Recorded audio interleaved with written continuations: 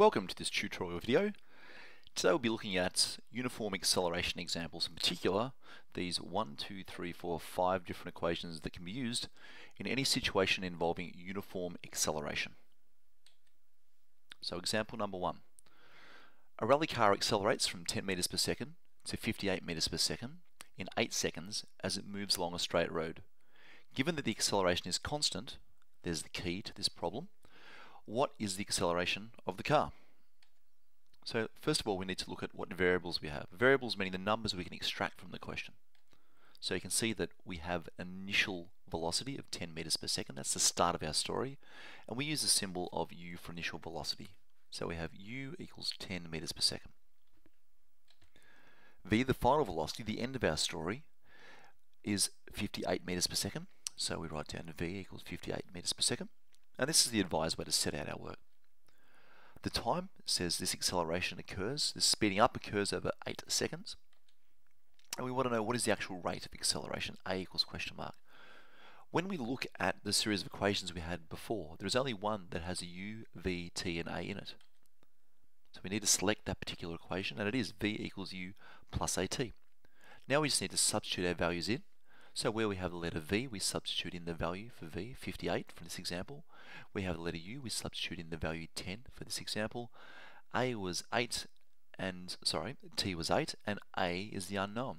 So we've now got a mathematical expression, 58 equals 10 plus 8a. We're trying to work out what a is. So let's take 10 from both sides. That will leave us with 48 equals 8a. And simply now to get a by itself, it's currently multiplied by 8, we'll need to divide both sides by 8. So a is 48 divided by 8. And in this system we now know acceleration of this car is 6 meters per second per second. Commonly referred to as 6 meters per second squared. That's example number 1.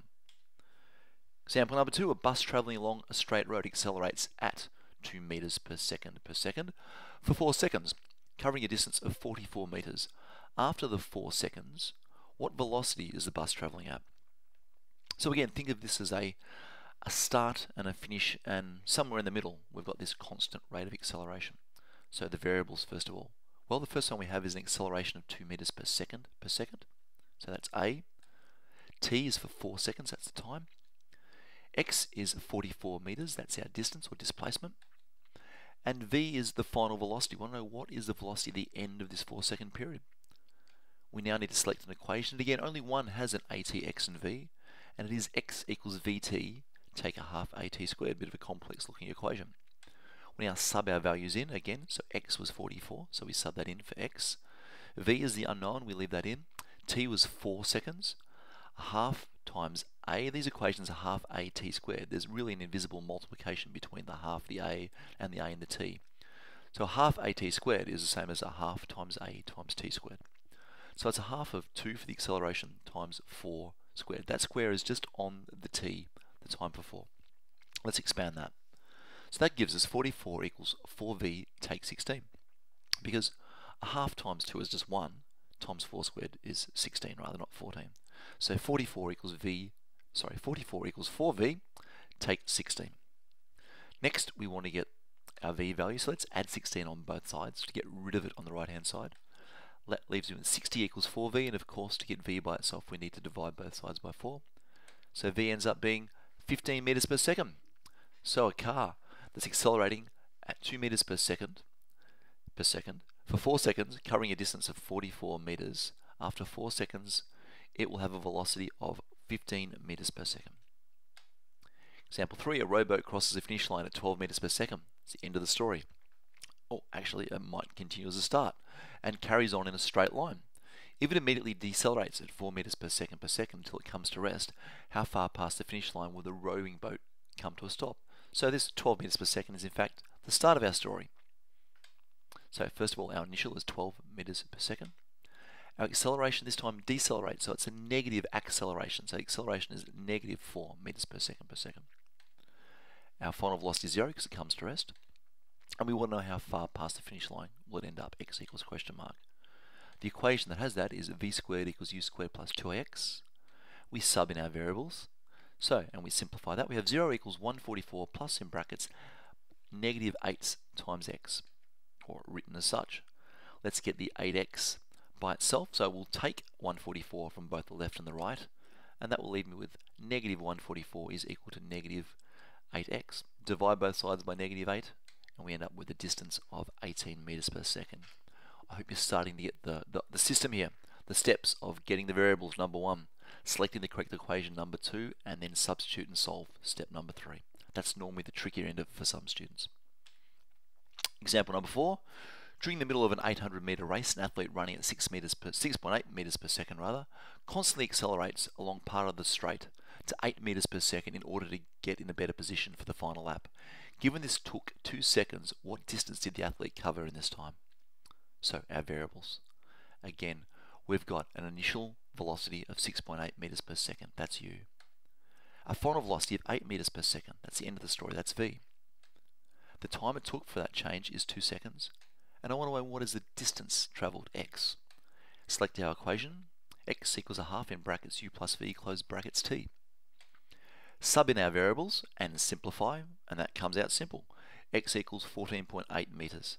That's the answer to our question. Next example, the train leaves the station from rest and travels along a straight track. If after 20 seconds the train is 500 meters from the station, what is the acceleration of the train? Let's follow our process. State the variables. Starts from rest, that's got an initial u of 0 meters per second. The time it takes is 20 seconds. The distance travelled is 500 meters, and we want to know what the acceleration is. Let's check an equation that has the ut, x and a, and it is x equals ut plus a half at squared. Sub in our variables, simplify that, so I've got 500 equals 200a. To get a by itself, it's multiplied by 200, so let's do the reverse mathematical process. Let's divide both sides by 200. So the acceleration is 2.5 meters per second per second. And I think this is our final example. A lift at the ground floor rises vertically from rest with a constant acceleration of 0.6 meters per second squared. If it passes the first floor at 1.8 meters per second, how high is the first floor? So our variables. We start off from rest, that's an initial u of 0 meters per second. Our acceleration accelerates, it's positive, so that's 0.6 meters per second per second. And our final velocity at the end of our story is 1.8 meters per second. It's sped up. And I want to know how high the first floor is. What was the distance it travelled when accelerating from 0 to 1.8 meters per second at a rate of 0.6 meters per second per second. Let's select the equation, and it is v squared equals u squared plus 2ax. Let's sub in our values, and of course x is our unknown, so that remains x, and simplify. So we have 3.24 equals 1.2x, or 1.2 times x. Let's divide both sides by 1.2, and we have a value of x. The height from the 0, ground floor, up to the first floor is 2.7 meters. Look, I hope these examples have helped give you some understanding of how we extract information from a descriptive written question to collect our variables. And sometimes those are hidden, like starting from an initial velocity of 0 or starting from rest. And then selecting the correct equation. There's only one equation that has the 4 variables we're interested in, including the unknown. And then the mathematical steps of substitution and solve. I hope it's helping. It's a great skill to learn in Year 10, used a lot in Year 11 and Year 12. Thanks for watching. Work hard.